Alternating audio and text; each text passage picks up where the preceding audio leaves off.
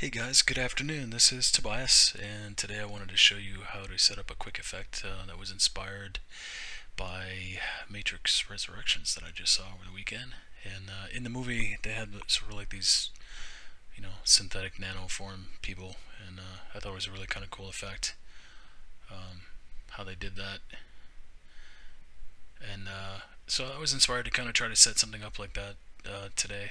Um, here at work at SideFX. So here we're using Houdini, of course, because it's the best. And let's go ahead and walk through how we did this real quick. I would say this whole effect should take probably about 20 minutes, probably less than half an hour to set all this up. Even the caching is really quick, the file caching. But let me show you exactly what happened here, and then I'll explain as best as I can as I go through. And we'll go through the process. Okay, so the first thing we want to do is bring in a model, and I just used an FBX animation. I didn't make this animation, it's just sort of like a generic sort of walk cycle of a female model here.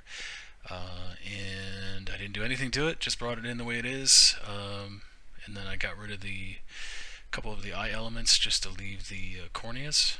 And the way I did that is I just went in and selected the groups that were already existing on this that I didn't want, and just blasted them out, and that way I was just left with the corneas.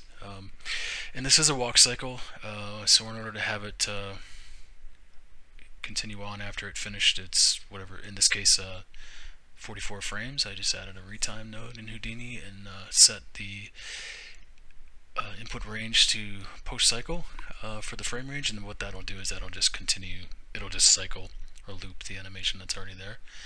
And then we get into the fun part, which is we will paint on, oops, why is that not working? Probably because I have this turned off. There we go. Alright, so we'll paint on a mask onto the model of where we want to sort of separate how these little particles are going to emit from, so we have more control over them. So in the movie, if you remember, they had more of like kind of a solid form, even though there were little spherical particles like around the face and the body and all of that. So we could just do that with a simple attribute paint in Houdini. Just paint on the area that we want to isolate, and then smooth it out a little bit in the same node. I'll show you what that looks like here. This is what the tool actually looks like. So you could just paint on and then go back and shift and paint over the edges, and then that way it'll smooth out what you're looking at there. Alright, so let's go back to look at that mask, and that's what you end up with when you're done. And what I did with this mask is I added a little bit of noise to it just to have it sort of shift as time went on, and you can see that here. Yeah, so that mask is going to add some general noise in the color shift of what that mask is, right? And then that will drive a scatter that I'm using to generate the points I'm going to use to do my particle system, right? So I isolated this section of the model, and what that noise is doing is it's sort of altering the density of the points over time, so it's like dynamically changing it, and that makes it just kind of interesting, more like a fluid kind of effect, moving. And then I just took that mask over here, did a simple little code in Vex, just taking the existing mask and multiplying it by -1, and then adding 1 to it so it zeroes out, and then I get the inversion of that, what you get here. So everything in red is, the inversion of what this mask is, right? And then the same thing, I just added some points to that, and then what I'm doing here is I group them, because I'm going to use these groups later, and all I did was just simply make no changes. This is the default node, and I just changed the name to this short-lived group here, which I later called surface, because that's what that is, and I just have the group name as $OS, so it takes this name here.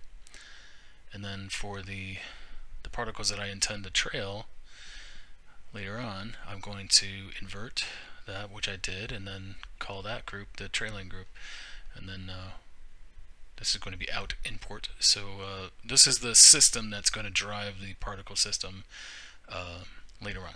Alright, so all we do is we get out of that and then create a new node. I like to sort of separate these things out.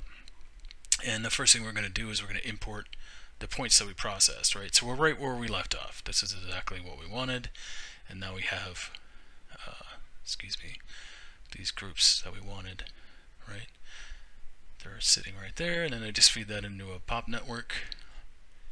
And once we get into the pop network, we can separate these out. Now by default, when you lay down a pop network in Houdini, you only get one of these pop sources, right? But I already knew that I had two groups, so I just duplicated that. And for the first one, I have it picking out the source group, which is the short-lived group, which is this, right? And I'm scattering it onto all the points because we already created the points.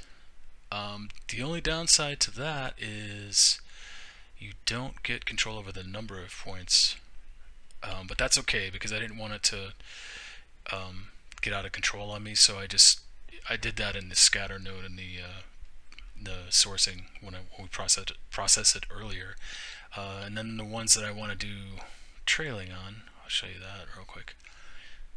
It's a lesser density, right? I don't need a lot of particles there, so but I have that as the trailing group, and here I'm controlling the birth rate, you know, much less number. Even though we do have points that we can use, if you wanted to, you could just change it to points instead of all points, and that way you can control this. But when I was doing this earlier, I just had a little bit more control when I did it this way. And then we're just merging them together, and I'm adding a little bit of distortion or wind, if you will, surface distortion, turbulence, based on the grouping, right? So I had what this is technically called here, even these are pop sources, but Houdini sees these as streams, so I can separate that out based on what I named it. So here I have a stream underscore surface form, which is this here. So this effect of noise is only working on this particular, the densest stream that you see here. And what's happening over time, I'm not going to play it right now because I already cached it, and I'll show you that in a second, is it's actually moving all these particles around the surface in a kind of cool way, so it doesn't look just static. And then the same thing is kind of going on with the trailing form, which is these little particles that are coming off, or the less dense particles that are going to form the little wispy particles, right? And then that's really it. It's really that simple. We just bring that in, and then we just cache it to disk. And I'm going to just take this visualizer off. There we go. And once we cache that, we can play it back, and we get an effect that looks like this. And what's happening is that the densest areas, like the face and all that, the arms, the hands, that I want to sort of maintain sort of a constant form, are doing just that, and the ones I want to be more wispy are sort of trailing off and being wispy. Alright? And the cool thing about this is, since we spent the time to set it up like this, we do have the ability to have control over the different grouping that we have here. So I can control the scale of the trailing particles. I just did a quick little bit of code here that allows me to do that. And also for the surface particles, it's literally the same, no duplicated, but then I can attach some color to it, copy some spheres to those points, and just sort of scroll in the timeline here, and you can see we get this cool kind of thing here. This is not a render, this is just in viewport, but here's some interesting stuff here, right? So we can change, say, the scale of these trailing particles. You know, this is probably going to look a little corny, but you'll see what I'm talking about. You get much more control over what you're doing this way, you know, sort of procedural way, if you want, you know, the coloring and so forth. Yeah, that's exactly what we did here. Whoops. Right, so we're able to do whatever we want. In case you're wondering why this is working pretty well, you should be copying, when you do this sphere or whatever, do it as a polygon, not as a mesh, because Houdini is going to process it a lot faster. And also make sure you check this pack and instance on the copy of points. And once you output that, that's what you get. You get this whole effect here. Now I didn't cache the copy, the actual geometry here. And the reason I didn't do that is because I didn't feel like it, for one. And second, you don't necessarily have to cache geometry to render this effect. In Houdini, you'll have the option of rendering geometry if you want like this, or if you're using a third-party render engine like Redshift, it'll just actually recognize the points, all the point data, and it'll just sort of do it, a proxy surface at render time. So it'll create all these little points and stuff for you. So there's no need for you to actually copy this out. So you'd probably want to have a separate output here for third-party render, whatever, something like that, and that way you just had the points. It's just the point data with the color and the scale and all that kind of stuff, and that's really it. So that's how you get that effect. Just over 10 minutes. So yeah, pretty easy setup, pretty cool. Okay, hope that was helpful to somebody, or just interesting to anybody who was curious about how this kind of thing is done. And you all have a nice day. Talk to you later.